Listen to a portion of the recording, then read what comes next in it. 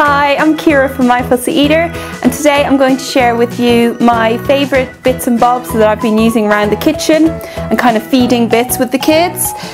So first up is these water bottles. Now these are from Poundland and they were 2 for £1, which was an absolute bargain.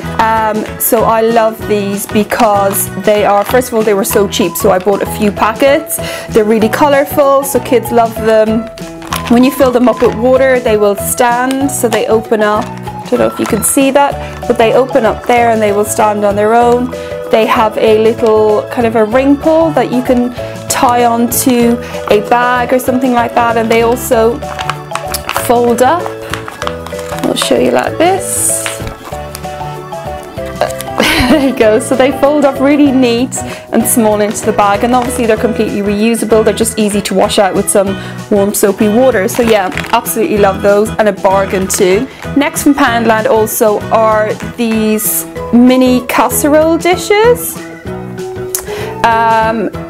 And again, I think these were £1 each, so they are quite small, but they're really good for children's size portion dinners, and in particularly for things like lasagna, shepherd's pie, kind of casseroles, things like that. Yeah, so they were great. Again, I think a total bargain at £1 each. Next up are some bits and bobs I picked up from John Lewis over the summer, and these picnic bowls were the first things I got. Now they are kind of plasticky, they're, well, it's hard to describe, very hard plastic, so very durable, hard wearing, which I love.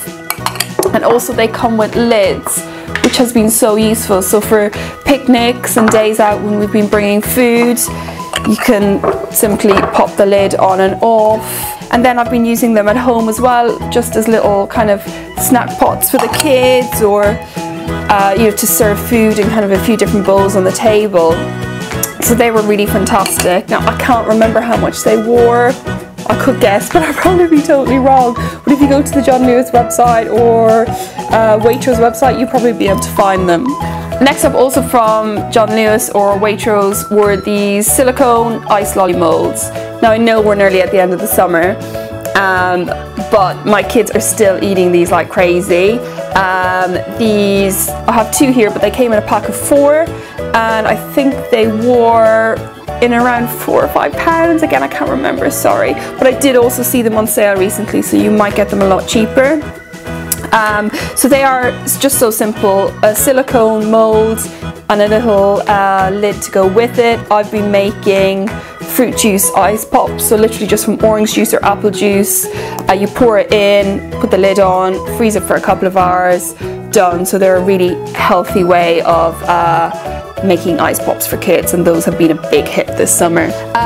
Something else that I received for toddlers was this bib. So it's kind of like a feeding bib, and it's from a company called Little Shops. I don't know if you can see that. They're actually based in Australia, but they do post to the UK. So we've used this quite a few times now. It's been really fantastic. It's easy to get on, has a couple of kind of snap buttons at the back, which you see are really easy to do. So yeah, really fantastic product, and I think even when he gets a bit better with eating, he doesn't need to wear it, I will be holding on to this because I think it'd be great for like painting and that kind of like messy play activities. So yeah, another great little item that we've been using. Next up is a gadget that I literally cannot stop using at the moment, and it is my new spiralizer. Now, if you've not heard about spiralizing, you must be living under a rock, because everybody's at it. It is pretty much just using fruit and veg, or mainly veg, to create kind of like pasta substitute or noodle substitute, so making noodles and pasta shapes out of vegetables. Now I've been doing this for quite some time, but I have been using this little contraption. So I've had that for about over a year, now, and it was, I mean, it was doing great. I think I bought it for about £7 or £8 on Amazon, but I've been using that so much, I've just now got to the point where I want something a bit bigger, a bit better, and that's when I picked up this contraption. So yeah, as you can see, it is a lot bigger, and basically how you use it is that you fix the vegetable in here, you turn it like that, and then the spiralized noodles come out here. It is more expensive than the other one. I think it was about £25 on Amazon. So yeah, really, really good, fun, great gadget, and definitely one to get if you wanted to get everybody eating more vegetables. And finally, the last couple of bits I have to show you are 2 cookbooks. The first one is Recipes from a Normal Mom from Holly Bell. This isn't a new cookbook. I think this came out last summer sometime. I think it was last summer. But I kind of go through phases with cookbooks. If I get a new one, I use it a lot for a few weeks, and I tend to put it away and then re-find it. And I have just refound this, and it's just reminded me how many great recipes are in it. Holly also has a blog of the same name, Recipes from a Normal Mom, so check that out if you don't know her. But yeah, just really great, simple, wholesome, normal family meals. It's a really good staple to have on hand when you just, some days when you just have no inspiration, you don't know what to buy for dinner or what to make.